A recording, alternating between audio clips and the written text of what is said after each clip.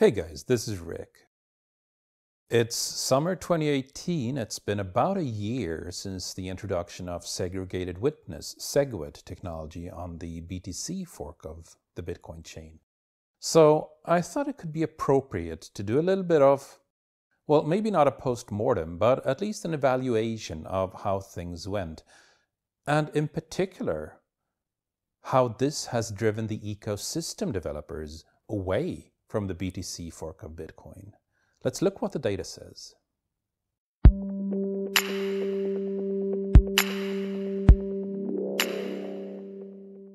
So 1 year later, Bitcoin and segregated witness, and as I promised, IRC. How does that factor in?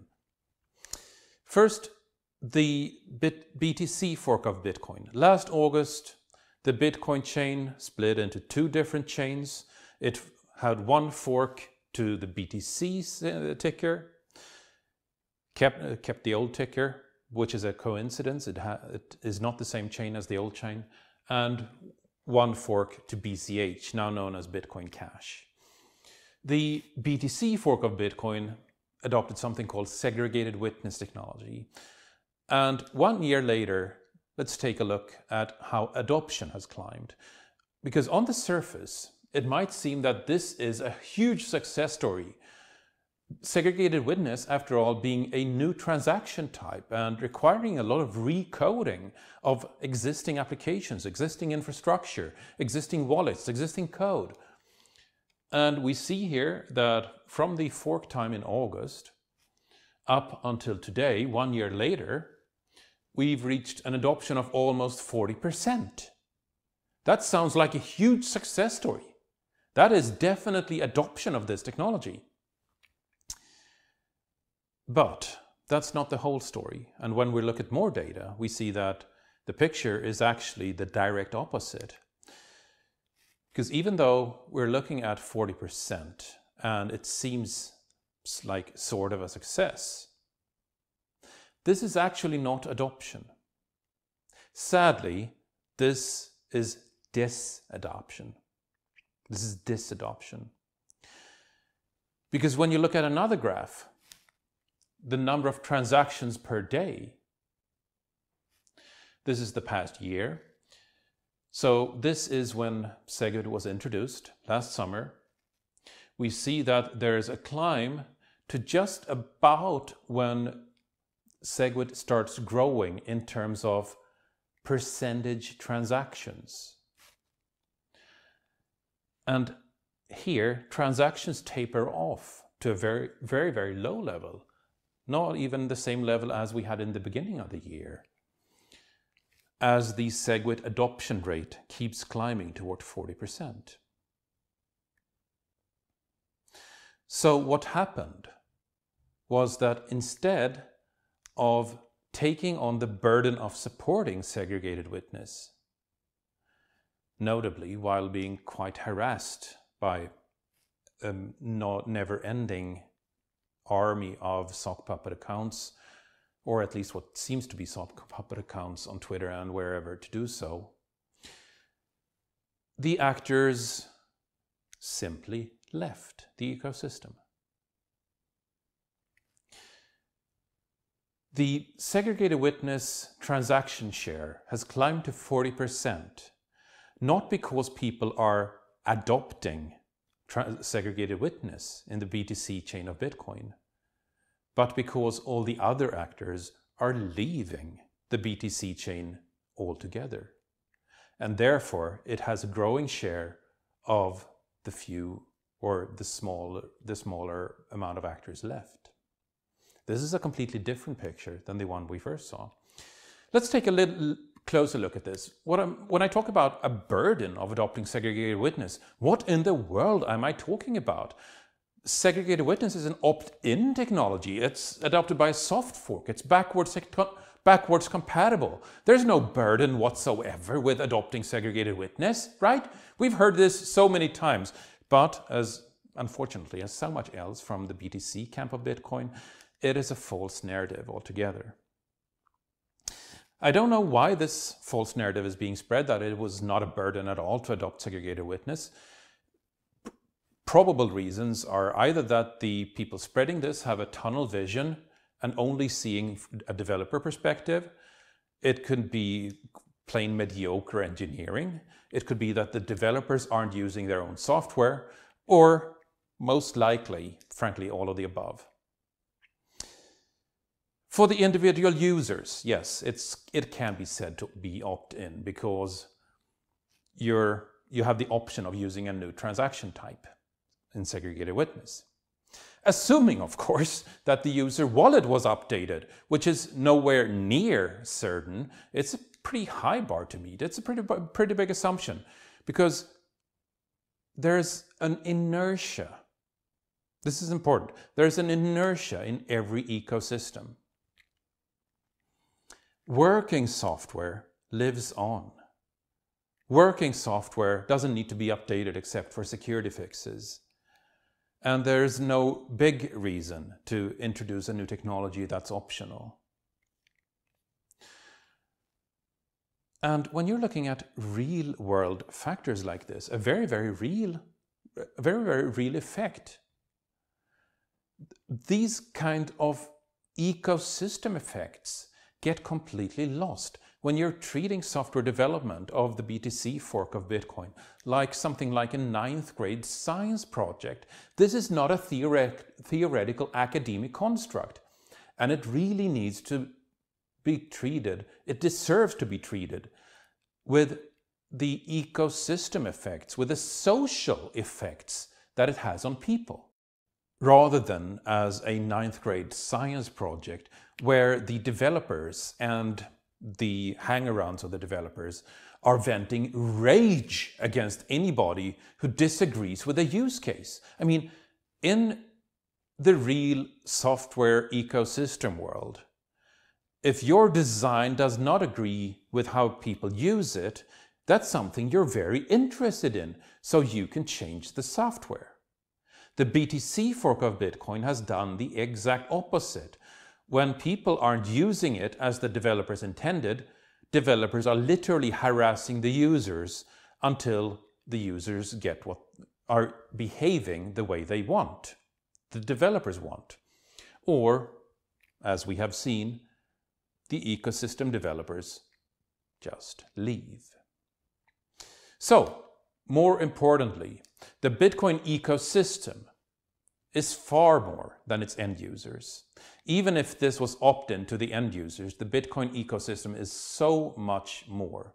And while a new transaction type might very well be optional for the end user, it is certainly not optional for any other actor, in particular not those that aspire to have a view of the ecosystem.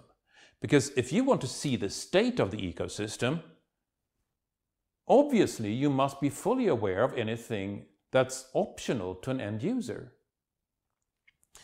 So there was a deranged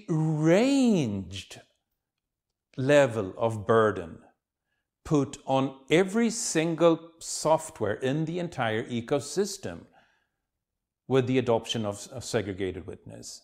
In particular, software like block explorers, exchanges, analytics, trading, and so on. The list goes on.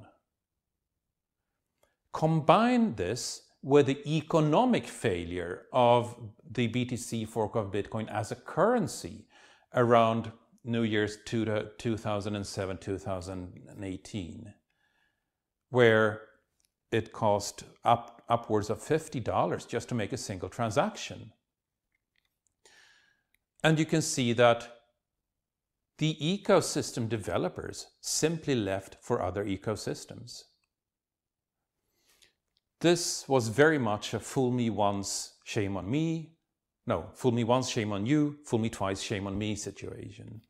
Where, yes, I'm going to take this burden once so that my software survives, and then I'm going to leave because I am not taking this ever again. Which again brings us back to the fact that real-world factors like this get lost when you treat software development like a 9th grade science project. You can't do that. And in particular, you can't vent rage against people pointing it out. If you do, your science project doesn't have an ecosystem future. And that's exactly what we're seeing right now with the BTC fork of Bitcoin. We're seeing disadoption. That looks good on the surface because the new introduced technologies are growing in share, but that's because people are leaving. That's because the old ecosystem actors are going elsewhere. And I'll get back to these social issues and the market issues in the next presentation, because there's a lot of things that have happened since Bitcoin was introduced in 2009 and 10 years onward, 2019, next year. The market has changed. But even so, the burden of changing is not something that should be unfamiliar. Because, we know that the BTC fork of Bitcoin, the developers of the BTC fork of Bitcoin understand this. They understand it deeply. They just aren't taking it into account into their own software. And how do we know that they know this and understand this? We know this because the development is coordinated on something called IRC.